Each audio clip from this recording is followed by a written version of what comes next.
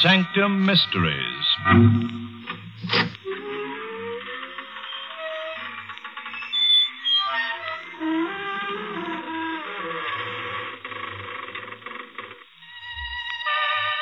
Good evening, friends of the creaking door. This is your host to welcome you again into the inner sanctum. Come in. Huh? Kind of dead, did you say? Well, yes, but we have our grisly little amusements. For example, our museum has the only authentic copy of the Moaning Lisa. In music, we're very fond of Mendel Groen's Overture to a Midsummer Night's Scream. As for the movies, what really rattled our bones was The Razor's Edge.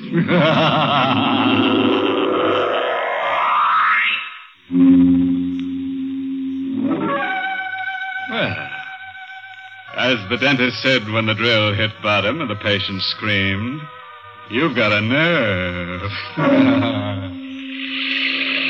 It begins at night, outside a railroad station. It's raining. And Anne Winslow has just missed the last train that would take her to the house she lives in a couple of miles outside the city. Taxi! Taxi!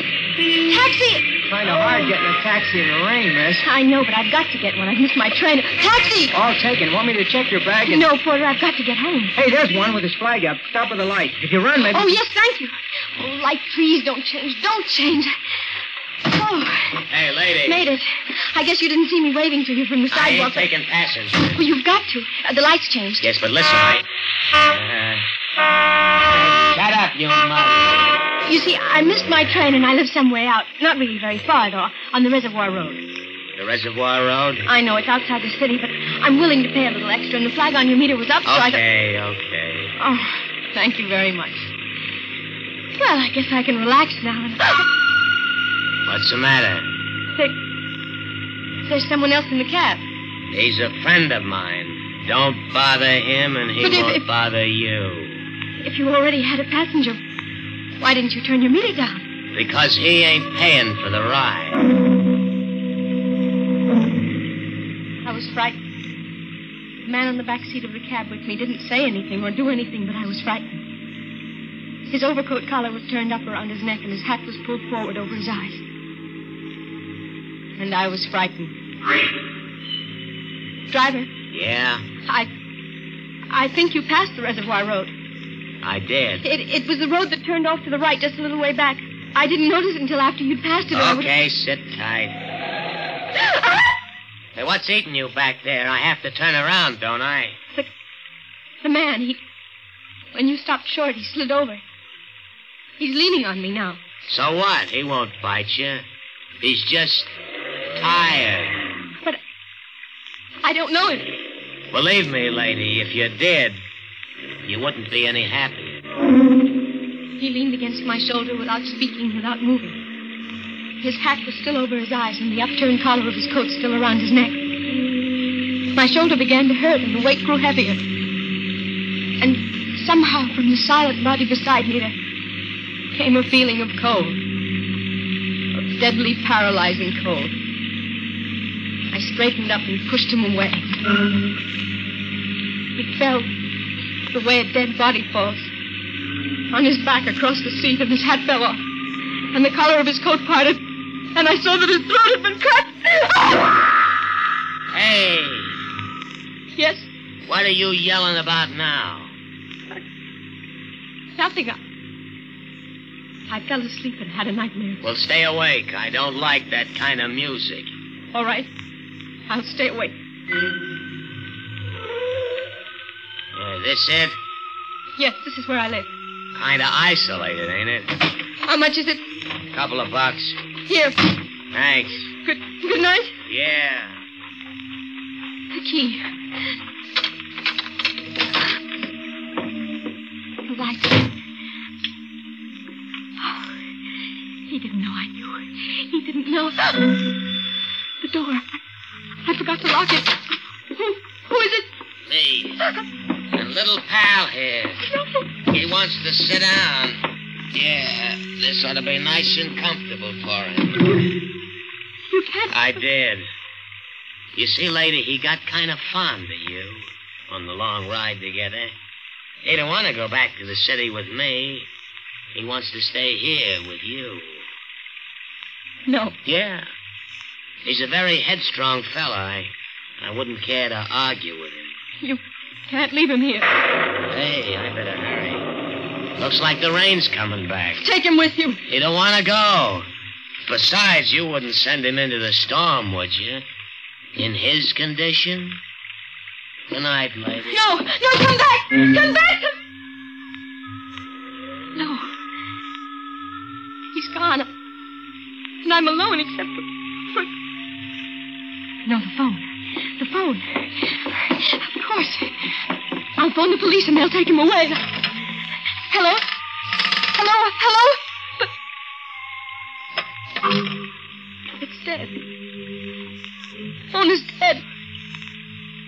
And I'm alone. And in the room I'm coming to, there's a man whose throat has been cut.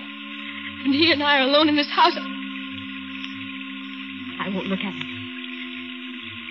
If I turned my head, I could see him. But I won't. What? He's moving. He's moving out of the chair. Great!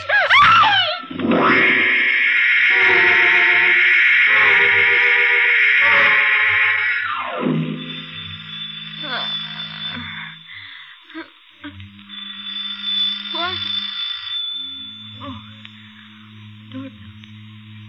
Doorbell. I'd better get up. I was on the floor, and the man whose throat the door. Good morning. It's morning. Yes, I would have come earlier, but... Morning, then I must have been unconscious all night. I beg your pardon? Who are you? Manson, detective, 2nd grade, county police. From the police? Yes. Oh, but I couldn't reach you. Last night the phone was dead. I tried... Well, the lines were out all through this area. That's why Mrs. Blaine didn't get through to us till this morning. Mrs. Blaine. The old paralyzed woman down the road. Yeah, that's right. As soon as the telephone lines were working again, she phoned us. She was worried about what she'd heard during the night. She'd heard something during the night? A woman screaming, miss. From this house. That was me. Well, you seem to be all right. Why did you scream? The dead man in the living room moved. The dead man in the living room? I see. Suppose we go take a look at him, huh? You don't believe me, do you? Well, it's not an easy story to believe, is it? But we don't have to argue about it.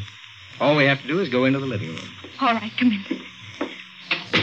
I feel sort of shaky. You see, I fainted when he moved, and I've been on the floor all night. This is the living room? Yes. I think I'll stay out here if you don't mind. I'd rather not look at him again. There's nothing to be afraid of now. A policeman's here. And it's daylight, and they'll take him away. Well, miss. You saw him? I guess you must have been dreaming. Dreaming? Mm-hmm. Because, you see, there is no dead man in the living room. There's nobody there at all. Try looking under the sofa next. What? Oh, you weren't looking around for the corpse. Uh-huh. You were just hunting for that collar button you lost last spring. All right. Have it your own way. But if you happen to reach in under a hunk of furniture and your hand touches something cold and wet, that won't be a collar button, friend. Well, let's get back to Ann Winslow, who was a nice girl, but who had corpses walk out on her. No dead man in the living room. But he must be there. I don't believe Now, it. look here, miss. He was in that chair in that... Now, miss, it was just a dream. Or maybe a shock you had of some kind. Don't call me miss. My name is Ann Winslow. That's a pretty name for a pretty girl. He was there. I took a taxi in the city last night when I missed my train, and he was on the back seat. And when I pushed him, he fell over, and I saw that his throat had been cut. And when we got here, the taxi driver brought him into the living room and went away and left him here with me. Well, sometimes it's hard to tell the difference between what you dream and what really happened. Stop trying to be kind to me. He was here. If he was, he'd still be here. Corpses have a habit of staying with it. Wait. There was blood on him. There'll be some on the chair. On the back, maybe, or the seat cushion.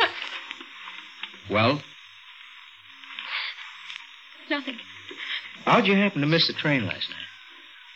I was at a party. Did you get the taxi's license number? No. The driver's name or number? No. I was too frightened to think. Would you recognize the driver if you saw him again? I'm not sure.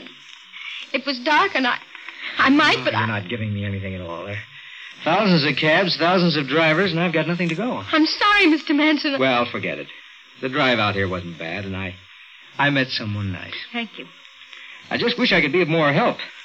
Well, if anything comes up, don't be shy about yelling for me. It's my job. You don't think I'm crazy? Of course not. This whole business, well, it was just one of those things, huh? Well, I better get back to headquarters. Yes. You've been very patient. That's all right. So long. Goodbye. Just one of those things. One of what things? He was in that chair. No, it's all right now. There's nothing. Nobody in it. But I can't sit in it. Seat cushion's getting shabby. Maybe if I turn it over. On the other side. Someone already had turned it over because it wasn't a dream. It wasn't a dream because there's blood.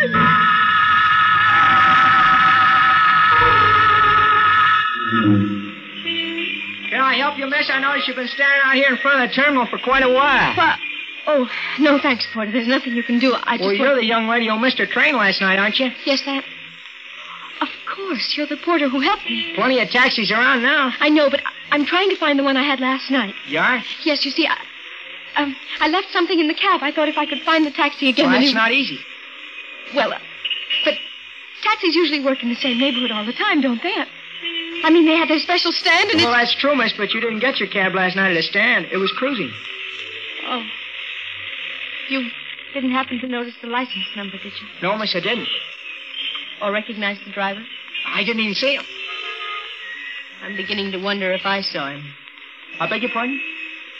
Nothing. I guess I'd better go. I don't want to miss my train again tonight. Goodbye.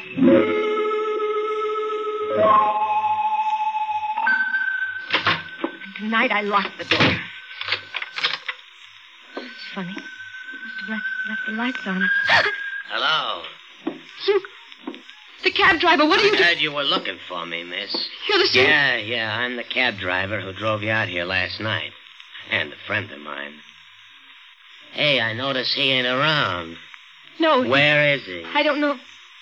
I was awful fond of him. I wouldn't like to think of him wandering around cold, maybe, and, why were you looking for me? The police didn't believe it. Policeman, huh? Didn't believe what? That there had ever been a corpse. Too bad. So, no harm's been done, and you haven't anything to worry about because the policeman probably thinks I'm crazy. Maybe he'll change his mind. Maybe one of these days you'll spot me and call a cop. Maybe the cop will start asking questions, and I ain't good at answering questions. They won't. Once you put the finger on me, they will. I won't do that. I'll forget the whole thing, honestly, I will. Maybe. But will the cop you called? He thinks I'm crazy. You're a good-looking girl, miss. Which means the cop's going to be back, and if he comes back, he's going to find out you're not crazy. Because you're not crazy. Stay away from me. There was a corpse, and he had his throat cut, and he was in this room, and you saw him. And if a cop starts believing you, he'll look for that corpse, and he'll find it sooner or later, and then he'll ask me questions. So it'd be a lot better if you went away. I'll go. I'll do anything you say. Don't touch me. You'll go. But further than you think. Your hands! You're choking me! That's the idea. In a couple of seconds, you won't have to. No. Hey. Let me go. That was the doorbell. Maybe you better go bye-bye for a while till I can get rid of the guy at the door. That'll keep you for a while. Okay. Yeah. Oh, you. For a minute, I thought maybe it was a cop. Hey, what's the matter? I don't like the way you're looking at me. Listen, maybe things were loused up a little bit last night, but I'm cleaning it up. Hey, what's that in your hand? Now get away from me. Don't. I'll do anything.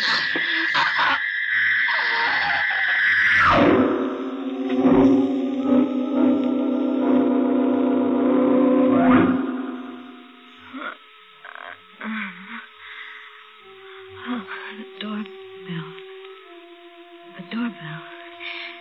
Yes, the door. No one. I thought... Or was it last night? I thought the driver... He came back for me. I've got to get away. Get away. Someone lying at the doorstep. The driver. And he's driving. Run. Get away. Run. Run. Hey! Run. Someone at the road. Run the other way. Other way. No. I won't stop. I'll never stop. Too smart to stop. He's getting closer. I can't run anymore. I'm tired. I'm so tired. And my head hurts. Miss Winslow, stop. I'm tired. And my head hurts. My head. Miss Winslow. Don't. Miss Winslow, what's the matter? Mr. Manson. Yes. I thought you were... Who? I don't know. Let me help you out. I was so tired. You better get back to your house. No. It's cold. You have no coat. Come on. All right. But he's there. He? The driver. I see. I'll take care of him. He doesn't need care. He's dead. Did you? Somebody... His throat. Cut it. Don't talk anymore. He started to strangle me. Shh. Here's the house. How did you get here? My car. It's out in the road. I meant in time to... I was worried about you. Now, watch your steps. I can't go through that door. He's lying across it. You've been very brave. Just step past him. There. Now, we'll shut the door. Now, sit down. The chair here. Not the chair. It's the one... All right. The couch. Thank you. Now to get the body away from your door. Notify headquarters. Yes, of course. Where's your phone? In the hallway, right outside the living room door. Good.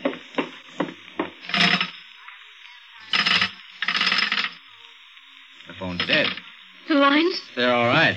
But the wire on this phone must have been cut. By the driver, maybe. I gotta get word to town now. Yes. Can you drive? No. That's too bad. Otherwise, you could hop into my car and... Look, I'll be gone only a little while. No, don't. Our man was murdered.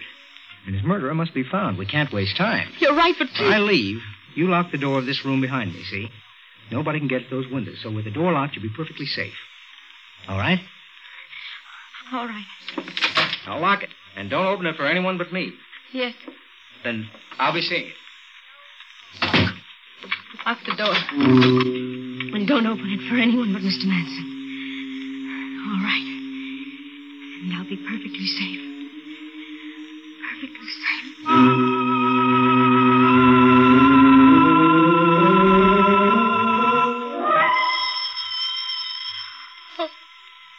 Oh. I dropped off. The phone. It was locked. Oh, I remember. Wait, he told me not to open it for anyone but himself. Still, this isn't anyone. This is the phone. No, I'll let it ring. I won't leave this room. Let it ring. He said the phone was dead. Not the line, but only my phone. Mr. Manson said the wire had been cut, but if it really had been cut, it couldn't ring. And it is ringing. It's ringing. That means he was lying. And if he was lying, he wanted me locked in this room so I wouldn't tell anyone. It stopped. Hello? Hello? It stopped, but I can call.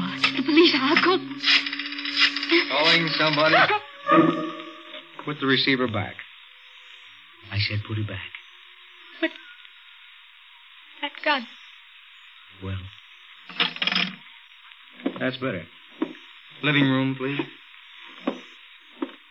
How come you tried the phone? It rang. Too bad I didn't rip the wire out as I should have. Careless of me, but too bad for you. What do you mean? I haven't much choice, have I? The driver's buried alongside of the corpse you met last night. Back in the woods. That's where I went. You're not a policeman. I'm a murderer. The corpse you saw last night was an old friend of mine who had ideas about sharing my profits in a little racket I run. I cut his throat and fixed things with that cab driver to take the body out into the country and bury him. You hopped his cab, and the goon didn't have brains to get rid of you before you spotted the corpse. He got panicky and left it with you and told me about it. I rushed out here to sell you a bill of goods. You bought all right, except the cab driver got scared when he spotted you watching for him at the railroad terminal. He decided to shut you up. I trailed him, and realizing how easily he lost his head, I took care of him. And now I'll have to take care of you. You can't go around killing... I've done all right so far. What's that? The door. You did call somebody before I got back. No. The door. I forgot to lock the door. I gotta get out. It's a state trooper. He won't get me.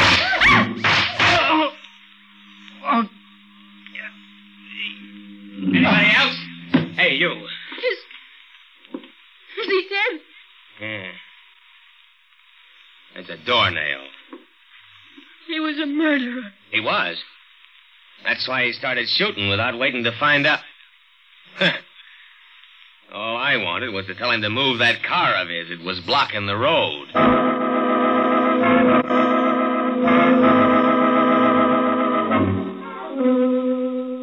Quite a cut-up, Mr. Manson, wasn't he?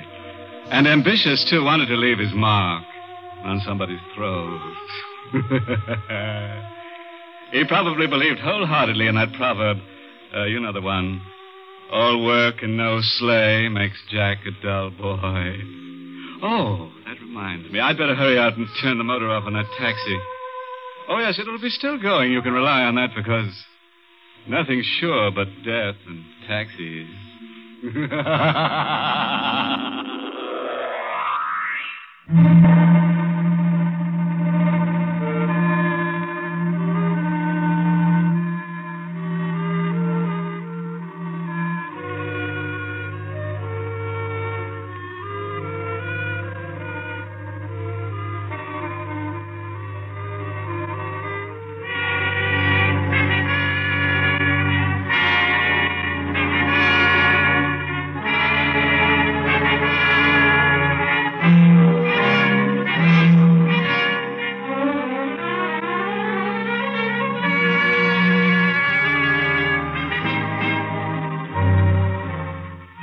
Sanctum has come to you through the worldwide facilities of the United States Armed Forces Radio and Television Service.